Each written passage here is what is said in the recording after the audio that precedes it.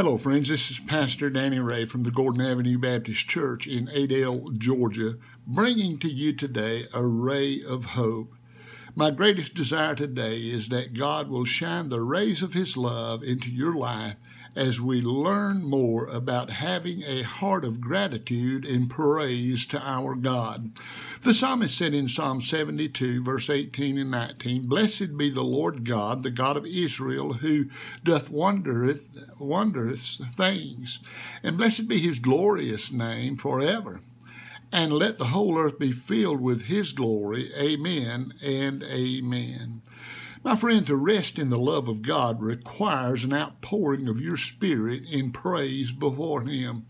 You see, beloved, when you praise God in any circumstance, you need to understand that it's then that you draw close to Him and He draws near to you.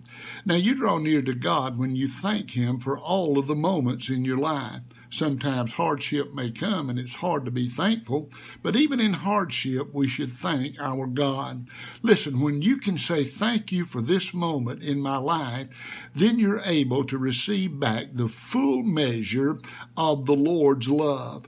When you love the Lord, He instantly loves you back. And my friend, you need to understand He loves you even if you don't love Him. He loves you in spite of yourself. When you love the Lord, He instantly loves you back. When you express your gratitude to the Lord Jesus, you are instantly drawn closer to Him. Listen, my friend, gratitude and praise are warranted from you, for He is always with you when you need Him. Christ is even with you when you don't ask Him to be. When you feel unloved, He pours His love into your heart. When you're misunderstood, my friend, He understands you.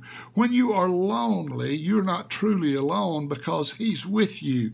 He said He'd never leave you nor forsake you. Praise God because He gives to you new eyes to see with. He gives to you new ears to hear with.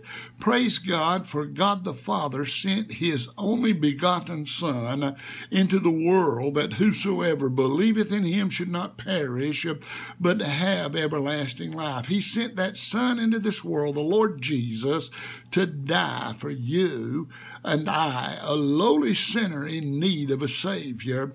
But God loved us so much that He made provision for us. Praise God, for in the times of your most intense pain and deepest darkness, He's there for you to comfort you, because, my friend, He is a friend that sticks closer than a brother. Blessed be His glorious name forever and forever. Father, today we're thankful that You are a God who loves us and that's always present.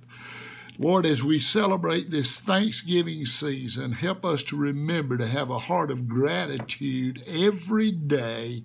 In Jesus' name, amen.